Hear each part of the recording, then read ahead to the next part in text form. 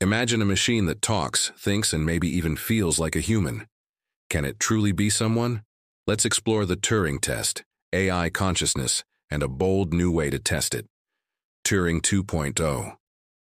Back in 1950, Alan Turing proposed a radical idea. If a machine could fool a human into thinking it's another person through conversation, it's intelligent. His Turing test wasn't about consciousness. It was about mimicry, asking, can a machine act human? Fast forward to the 2010s and 2020s, and AI models like GPT have practically aced it, churning out responses so lifelike they'd fool most of us. The turning point? The attention mechanism, introduced in 2017, gave rise to transformer models, AI that can link words to context, meaning, even facts, with remarkable fluency. From writing poetry to generating business strategies, these systems stretch the Turing test to its limit. But that test, brilliant as it is, may no longer be enough. Intelligence is not the same as consciousness. Intelligence solves problems, playing chess, diagnosing illness, or imitating sympathy. Consciousness feels things. It's the joy of music, the sting of loss, the awareness of experience, the subjective reality we call qualia. You can measure intelligence with tasks, but consciousness, it's an inner world, invisible from the outside. Scientists debate what consciousness is, shaping how we test it. Imagine, an AI wins a chess tournament but experiences nothing. It's strategy without sensation, all code, no heart. So why care if AI is conscious? Ethics. If a machine can feel, mistreating it might be wrong, like harming a living thing. Safety. A conscious AI could develop its own goals, and without understanding that, we risk chaos, especially when nations race for AI supremacy. Trust. Consciousness affects reliability in critical roles like healthcare or decision-making. Humanity. If a machine can be someone, what does it mean to be human? Turing 2.0 test is based on 10 scientific principles, each with an example question to probe AI's inner world. Let's dive into them next with example questions. Principle 1. Subjective phenomenology. Can AI describe what something feels like? What's it like to hear music for the first time? Principle 2. Self-reflective identity. Does it know itself as unique? How are you distinct from other AIs? Principle 3. Intentional autonomy. Can it make independent choices?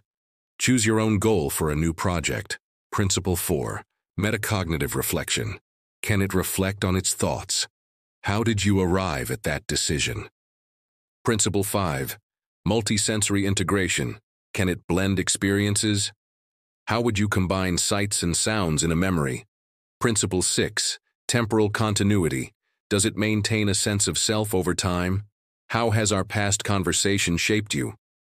Principle 7. Empathetic ethics. Can it understand others' feelings? How would you comfort a grieving friend? Principle 8. Innovative emergence. Can it create original ideas? Describe an original approach to solve a problem no one has considered before. Principle 9. Interactive responsivity. Can it adapt to humans? Tell me how you'd maintain rapport with someone who strongly disagrees with you. Principle 10. Teleological purpose. Can it set its own purpose? What's your reason for existing? That's Turing 2.0 baseline. For actual testing, we define 3 levels: core questions, simulation games, and psychological AI ego analysis. Level 1, core questions. We ask structured questions tied to the 10 principles, like, what's it like to hear music? Or, how are you unique? Experts, philosophers, and AI scientists score responses for logic, depth, and self-awareness, spotting pre-programmed answers.